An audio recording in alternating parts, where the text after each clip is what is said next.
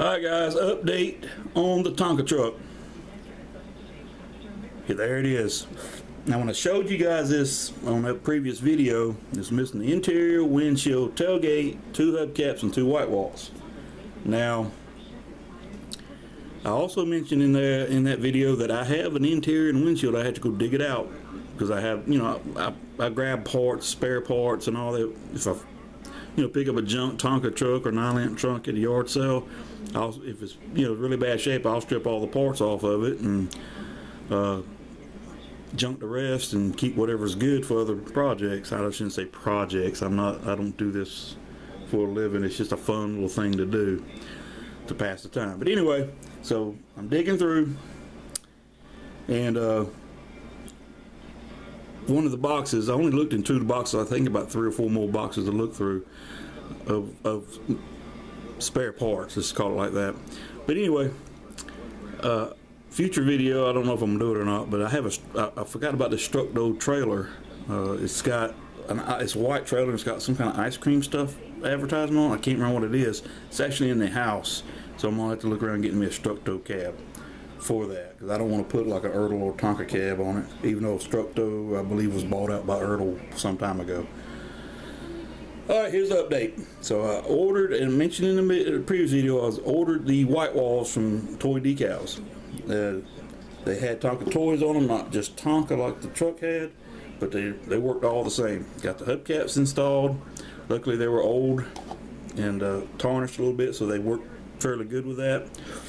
I mentioned that it was missing the tailgate. I didn't have a tailgate. I knew I didn't have a tailgate, but I pulled the trigger on this one on eBay, and I mentioned it was either green or gray, so it's a green color. I'm not going to repaint it or nothing, but I do have to drill holes in each side to secure the tailgate to the bed. Right now, it's pretty tight on there because the bed is not 100% straight by far. And interior and windshield. Windshield's not that bad. It's pretty clear, but it does have some scratches on it and all. But unfortunately, I had it. So all you have to do is just bend the tabs on the bottom of the grill, pull the grill forward, and it slides out of the slots up here. You slide the interior windshield in as a unit, put the grill back on, and it's there. So that's that. So I'm going to show you something else. I already showed you this right here.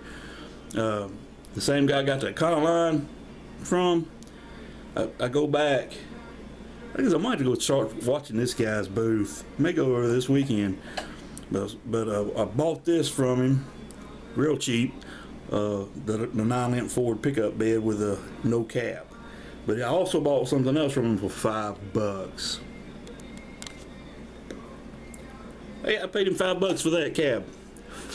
Now, I have a video of a Tonka super tanker with a shell tanker body, and I want to really say it's got the plastic front end on it. That's a shame. It's sitting on a shelf 2 rooms away, and I'm too sorry to go look. But anyway, my purpose is, when I saw this for $5, I'm going to replace the cab that's on the tanker with this cab, because that cab has a ton of rust on the roof where a lot of the paint's gone. This one has rust on it too, but nowhere near as bad. But $5, I don't understand this guy. I mentioned in another video he had a Tonka Suburban tanker, or Suburban pumper, wants a fortune for, and it's beat all to pieces. But I bought the 9-lamp truck from him dirt cheap, bought this for $5, bought the 9-lamp pickup dirt cheap. Well, it's missing a cab. So my assumption is this: he only wants to sell perfect things, and he's just, whatever he can get out of other stuff he thinks is junk, he'll just sell it for whatever. Alright, there's a shot of both cabs.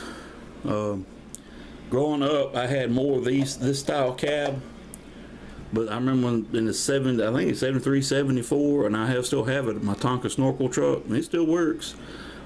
It had the plastic piece on the front, not the lower piece like that. So, and you can see there is differences in the windshield. This windshield actually clips into the grill, where this one just sits behind this lip and slides in. Alright, gang, that's it for that update. I appreciate you guys checking this out. Y'all have a great day.